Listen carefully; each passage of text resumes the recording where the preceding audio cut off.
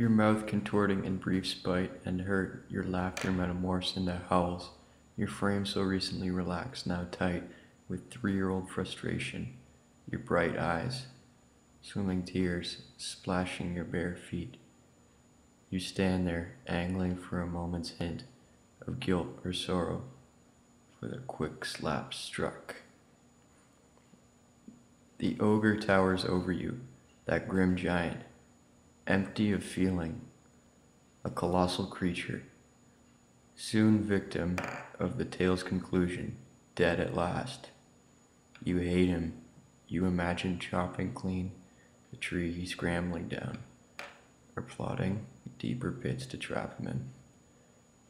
You cannot understand, not yet, the hurt your easy tears can scald him with, nor guess the wavering hidden behind that mask.